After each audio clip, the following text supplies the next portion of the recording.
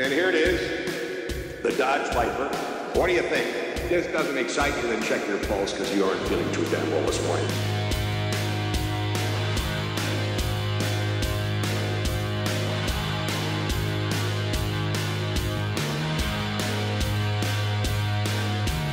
Hey everybody, we've got one of the coolest videos of the year today because we've got with us here a 1995 Dodge RT10 Viper. How cool is that? And it's taking on not only a Corvette of its generation, the C4, but a slightly newer Corvette as well to see just how mighty that V10 is. In Case, what are we doing today? To see how these three cars stack up, we are going to do our typical quarter-mile drag race as well as a 30-mile-per-hour rolling race. And then at the end of this video, we're going to tell you the very interesting backstory behind this particular Viper.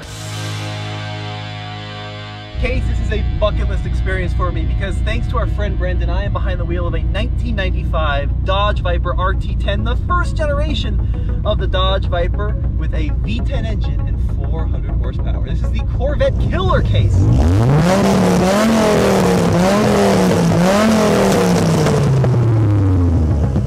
Yeah, and it's even of the same era as the Corvette, but the thing about it is that that would be competing with a later version of the C4 Corvette. Of course, I have an earlier model with the L98 V8, 245 horsepower, 340 pound-feet of torque. So not that powerful by modern standards, but against most of the old school cars we've drag raced it against, my car's done pretty well. Sure has, Case. And the other thing too is that this car is quite valuable. We're going to be very careful with it. We're going to give it a good run, but I'm very honored to be behind the wheel of this car. Now, over 460 pound-feet of torque, it seems to be the number I've been reading online on these 95 Vipers. What an experience. I mean, you sit low so far back in this chassis. It's like, it really is like the Cobra, which is kind of the design influence of this car. Now, of course, the perfect world, we'd have a C4 ZR1, and all the comments are going to be like, give us a C4 ZR1. Maybe we can convince our friend Jordan to come out here, race Brendan in his C4 ZR1. But in the meantime, we got a quarter mile in front of us up here in Colorado, over 5,000 feet above sea level. And let's see what happens. You want to have Brendan count us down, my friend? let's see how it goes. Ready? 3, 2, 1, go! Good launch of the Viper. Little bit of wheel spin, but I could have been more aggressive on the launch. Oh my God! The sound is amazing! Ah. I'm staying with him a little bit. He's just pulling away from me in the top end.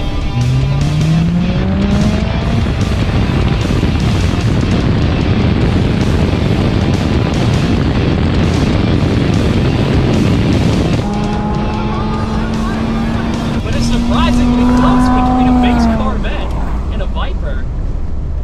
That was actually not bad. I'm impressed with my car. You tried hard. Hey folks, today's video is brought to you by SalvageReseller.com. This website allows you to bid live on online salvage auto auctions without a dealer's license. You can register for free or use the 20% off coupon in the description below. Go find your salvage car gem now. Case, how'd you do? I did not my best. But a 1584 at 91, my launch could have been a bit better, but I just think that that Viper has more top end, although I was surprised at how much I was staying with you, actually. I ran a 1498 at 101.5, and for all the comments saying that should be an 11-second car, look, we're at over a mile above sea level. Take a couple seconds off of that just for the elevation, and then a couple more seconds off, and then I don't want to crunch this gearbox because it's not my car. But look, this isn't about times, this is about fun, and clearly the Viper RT10 is more fun than the C4 Corvette, Case. Whoa, Tommy, that's a bold statement. I think my car is pretty fun, but now we have to see how these two cars compare in a rolling race.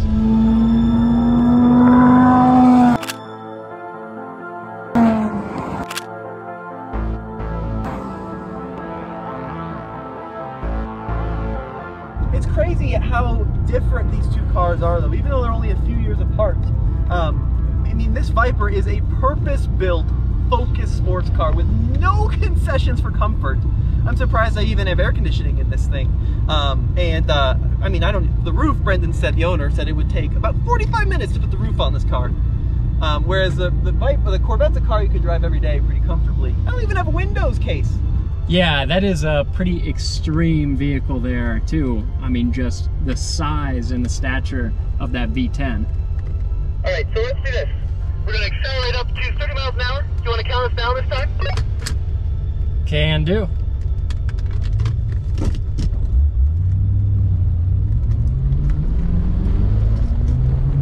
All right, I'm at 30.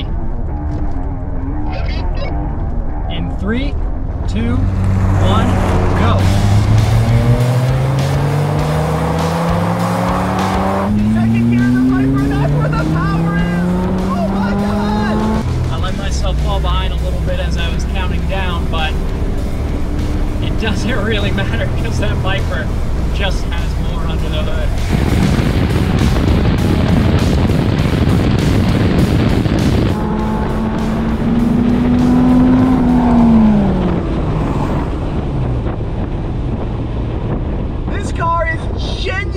Frightening over 100 miles an hour. The whole thing kind of moves around, no stability control, no traction control, no ABS, no airbags.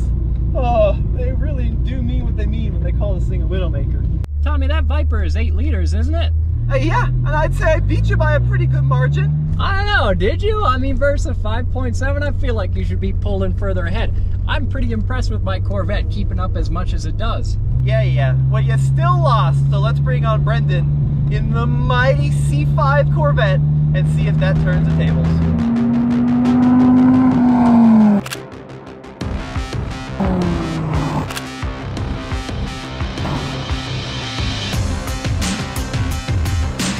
All right, Brendan, so you brought along a C5 Corvette. Tell me about that, next generation.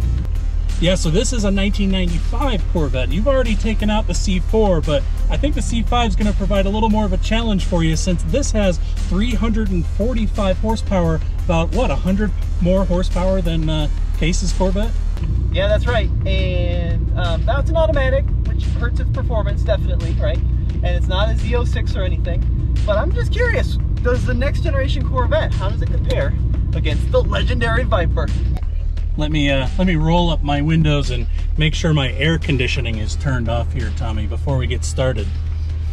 Do you have that problem? I can have air conditioning. How about them apples, Brendan?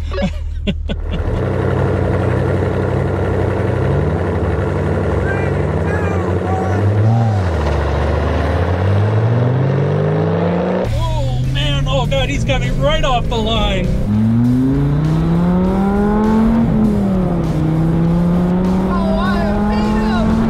Corvette. Oh man, it's not even close. He's just pulling away on me.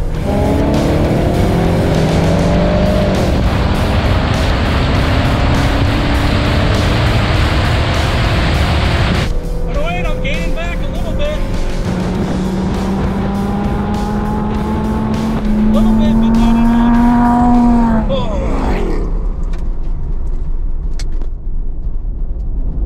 Wow, you got me from the get-go, Tommy. That thing is so fast. How'd you do, my friend? I ran a 15.7 at 97 miles an hour. So, not a bad time in this Corvette compared to what we've run in the past, but certainly not fast enough to take on that Viper. I just ran a 14.9 at just over 100 once again. So I was very consistent to my last time, but this car is such an impressive machine. It's at sea level with a really good driver behind the wheel, this thing would be a beast. Yeah, that is a one fast ride.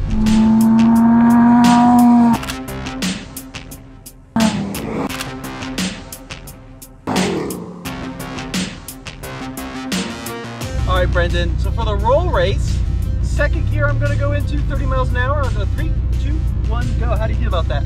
Yeah, I think I feel pretty good. I know I'm going to leave this just in drive because I don't want to try and chance it and being in the wrong gear, but let's give it a shot. I got 30 there in 3, 2, 1, go. Oh man, it took forever to get down. Oh no, we're third! I lost third! He took me right there. Oh no, I'm coming back! I'm coming back!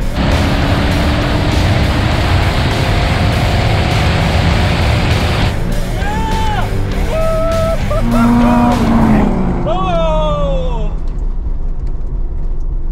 Oh, Tommy, what happened?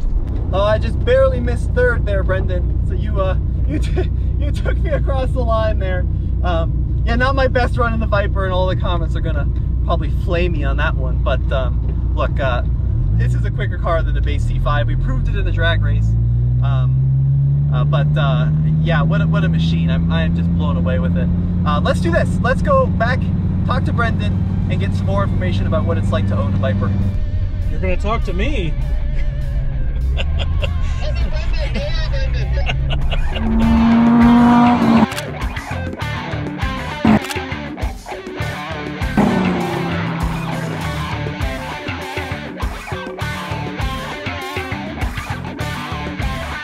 So Brendan, man, what a pleasure. Tommy, good to see you. Thank you for letting me run your Viper down the airstrip here. I mean, it is such a special experience. Now, what drew you to the Gen 1 Viper? How'd you end up with this car? On accident, actually. So at the time, this was right in the onset of COVID, early 2020. I had a friend who was listing another car that I wanted to purchase, and I needed to create some money. And at the time, I had a well-restored DeLorean that another member of our local DeLorean club was eyeing. And he made me an offer of his DeLorean and some cash and this car for my DeLorean. Wow. So I wound up taking this car and the other DeLorean on. I sold the other DeLorean fairly quickly, got the car that I was after, and had every intention of just selling this car along. You know, I always liked them, right? Everyone our age kind of likes them, Sure. But I'd never really just wanted one of these to have. But I went for a drive with my wife, and she liked it. Like, it really connected with my wife. I'm like, huh, that's unusual. Usually Julie hates my cars. So wound up keeping it for a little while, and then never really looked back at selling it. So yeah. When you bought this car, what was the mileage on it? When I bought this car, the mileage was about 19,800, if I remember right. And where are you at now? 24,500. So talk to me about Gen 1 Viper ownership experience, because these cars have a reputation of being pretty hard to live with. What has your experience been? You know, it depends on if you're used to living with an impractical car or not. I could definitely see where this might not be what you want as your first interesting car. You know, the trunk, there's not a ton of trunk space, and if you bring your folding roof toupee with you, there's no trunk space. The hood's about 3 miles long, it's very wide, it's got a lot of torque, and it's got a reputation for wanting to kill you. For me, it really hasn't lived up to that particular trope. So, you know, I found that if you drive it like a car, it acts like a car. One of the first things I did was I replaced the tires. The old tires were, I think at least one of them was old enough to drink with me, but replaced the tires, and it's been great ever since. I've never felt out of control with it. You know, I take it on spirited drives, also drive it daily from time to time when needs must, you know. You said the tires are pretty pricey though. The tires are pretty pricey. If I recall correctly, it was somewhere between $700 and $800 a side. Wow, and that's because I assume it's such an odd size, a 335 width tire, 35 R17. Right. I mean, that's an enormous tire. It's a bizarre tire, bizarrely wide, a lot of sidewall for it too. But yeah, you really, Michelin and one other is the only brand that's out there who's making these at this point. But yeah, replace the tires, and other than that, it's been pretty darn reliable for me. So one of the crazy things about Vipers, and I've never actually interacted with the Gen 1 up close, but they don't have exterior door handles, only the inside, and there's really no way to lock it from the outside, is that correct? No, there is no way to lock it from the outside. Wow. Now, it does come with a locking key fob, but that's just to deal with the immobilizer. Okay.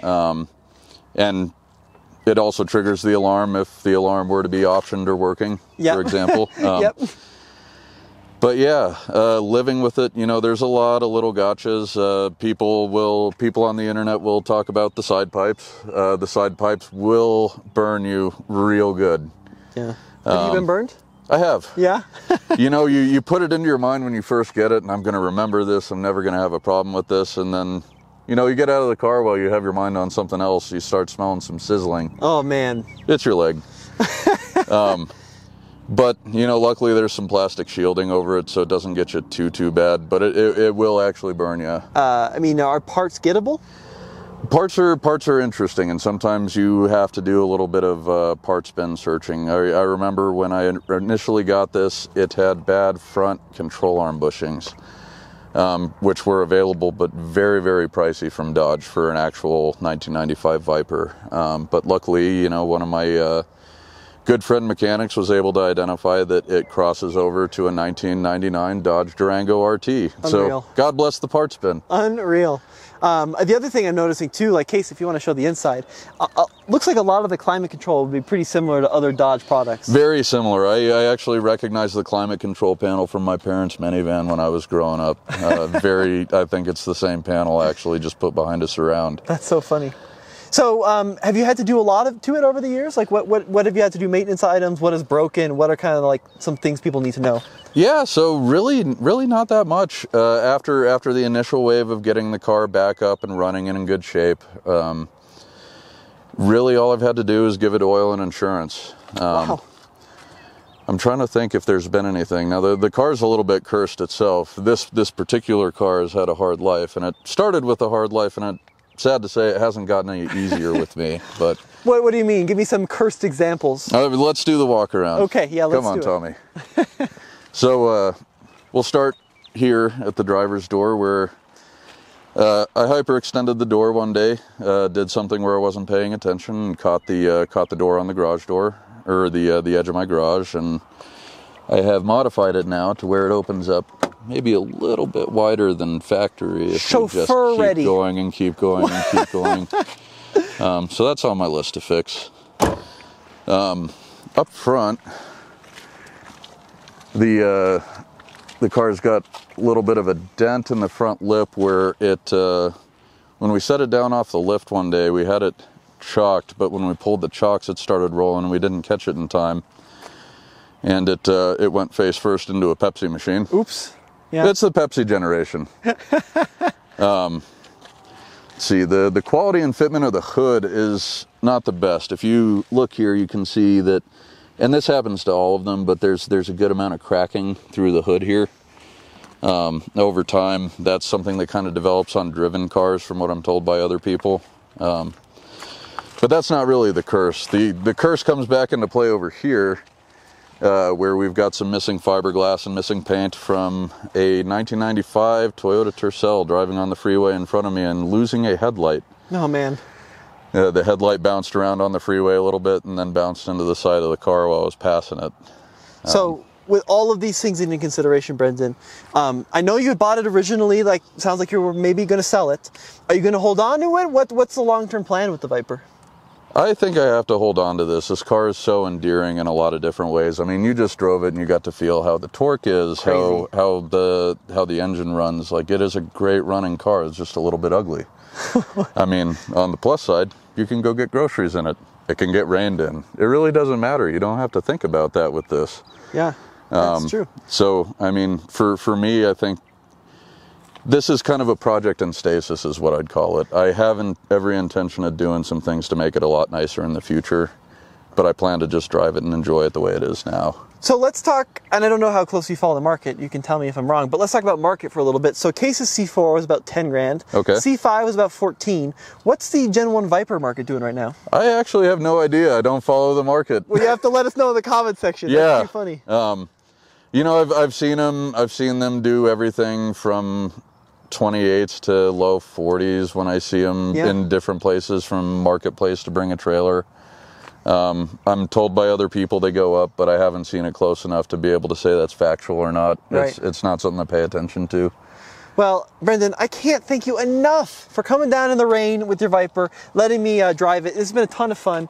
And I also want to give a shout out to your fantastic organization. Well, thank you. Yeah, it's Shift Colorado Magazine. We're a local Colorado enthusiast-driven magazine, digital once a quarter. So we don't go out too often. Car reviews, show reports, Colorado car builds. We cover a little bit of everything. So check us out. You can find us at www.shiftcoloradomagazine.com. And you can find us at alltfl.com. But guys, thanks for watching. Bucket list day for sure. Man, you killed it. Thank you, buddy. Thank you.